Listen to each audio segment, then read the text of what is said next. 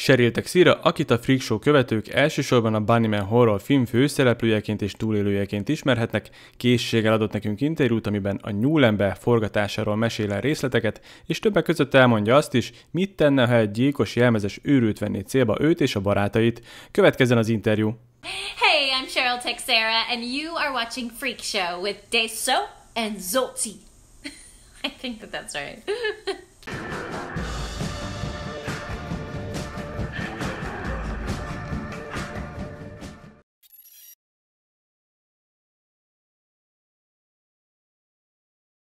So, what was my relationship with horror films before BUNNYMAN? I didn't really have a relationship with horror movies before BUNNYMAN because I am such a scaredy cat. The only basic relationship that I had with one was when I was 10 and a friend of mine tricked me and told me that the movie It, Stephen King's It, was a comedy. So for my 10th birthday, thankfully her mother made us wait to watch it until the morning because we were having a sleepover and we were going to watch it at night, and her mother said, no, if you're going to watch it, it has to be in the morning. And I don't think I made it through 10 minutes. I just remember the moment with the laundry where you see it in between the sheets, and I ran behind the TV, I plugged my ears, and I begged her to shut it off. So that was my relationship before BUNNYMAN. Since then, I have begun writing, and now that I write, I love Stephen King, even though I still can't watch his movies.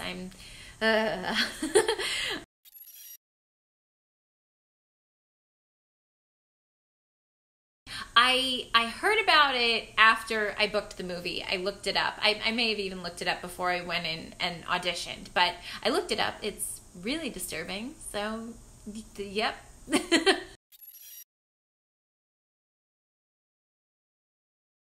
Okay, so my first reaction to reading the script of BUNNYMAN was I loved Rachel. I thought that she was badass, and I dug that she was not going to she wasn't gonna stand down. She was absolutely going to fend for herself. She was willing to fight if she needed to fight.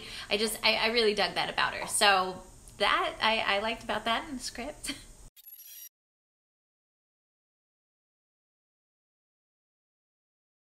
So my most memorable moment filming BUNNYMAN was arguably the car chase, because it was just this moment on set that, it was very scary, because I feel like a number of people, some of the fans know this story, they didn't have permits because it was a low budget production to shut the roads down. So as we were filming that big car chase where we're swerving in and out of lanes, another car, completely unexpecting us to be doing that, came right around the bend, and we almost hit it. And thankfully John, Matt Albrecht, who played John, really knew how to maneuver the car that we were in. So thankfully, thank God for him.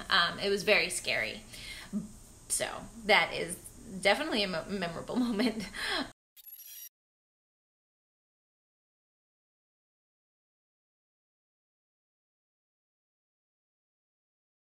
So, I mean, how much, did I feel for the character? Yeah, I did. That's a terrible situation to be in. I will say this, you mentioned what was my most memorable scene from it. Yes, the car chase absolutely was the most memorable, but the second most memorable moment is when the first friend dies and he's underneath the car. I remember filming that, and again, I was a newer film actor, so I'm coming from the stage, I'm reacting the way that I would on stage and probably in real life, and I just remember freaking out that my friend was under the car, and I just I was having a full-on freak out, and Carl kept saying less, and I kept thinking I'm doing nothing at that point, I'm not actually showing anything, and to him he was exactly. And it just played so much better on film to see me simply drop down slowly and look under the car and build that anticipation, as opposed to me freaking out the way that I was freaking out, the way that we originally filmed it. So yeah, it was crazy. It was nuts. And then also, being in the I think it was a wheelchair. That was nuts. And then having, you know, one of the killers like taunt me, like that was, it was so disturbing. So like even just the cabin itself was a little creepy because he had like all the knickknacks that you see in the film.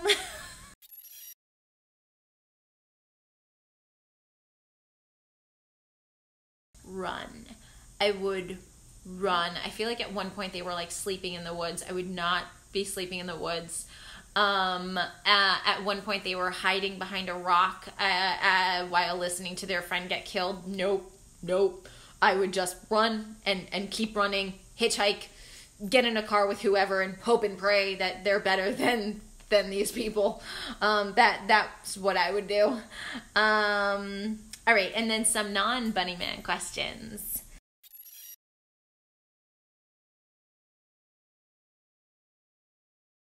If I could be a famous villain with all the power and weaknesses, who would I be? Here's the thing. I don't know many famous villains because, again, I don't really know horror films, like the genre. I've got mad respect for it, and I really appreciate anyone who can just casually watch a horror film.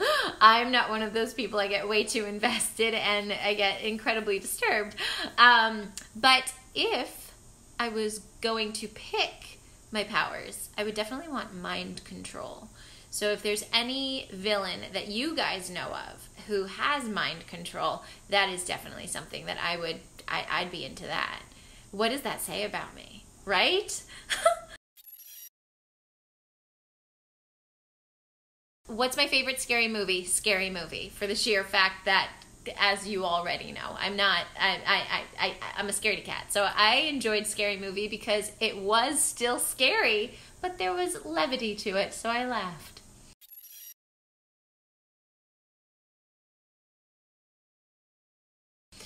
And what am I most afraid of? Is it rabbits? No, it's not rabbits. But I'm afraid of a lot of stuff. Like, isn't everyone? Really? Isn't everyone?